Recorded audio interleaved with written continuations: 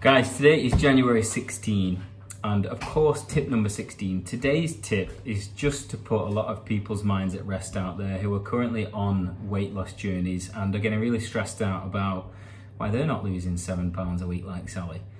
Now, the maximum amount of weight you can lose, depending upon your body fat, like if you are on the heavy side of being obese, then you could perhaps lose a few pounds of body fat per week. Now that would show on the scales as more than just £3 because you will lose some water and glycogen, salts, all that kind of stuff as well.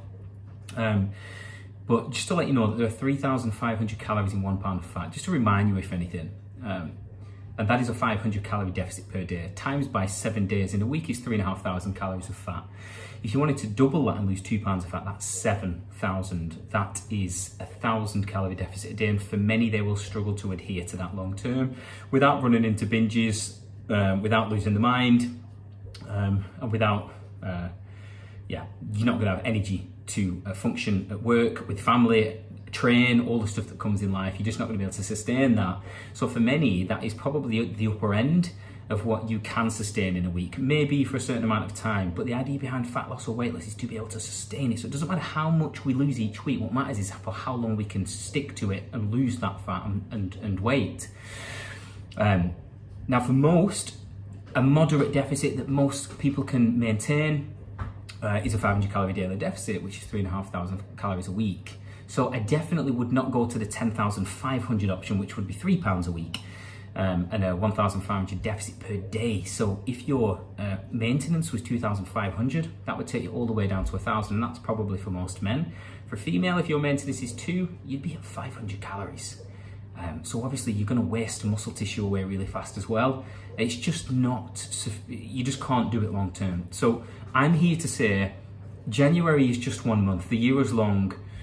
Don't stress yourself out about, if you're seeing online other people losing a lot more weight, they might not sustain that for another couple of months. They might literally lose the will to live. I've seen this happen.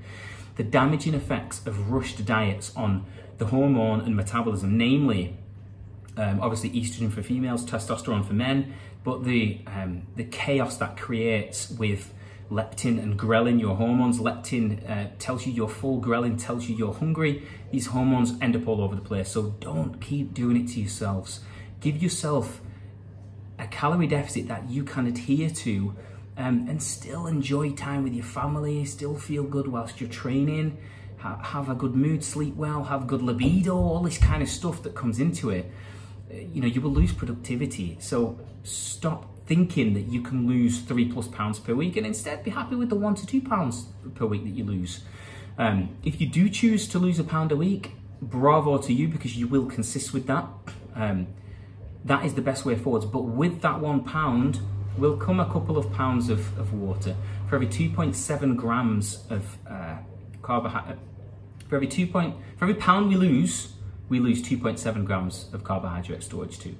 And water with that. So the scale loss is always going to be faster, but it isn't actually what you think it is. So anyway, a bit of a long ramble here, but I know how much this blags people's heads. So I just wanted to say, don't let it keep taking your life energy.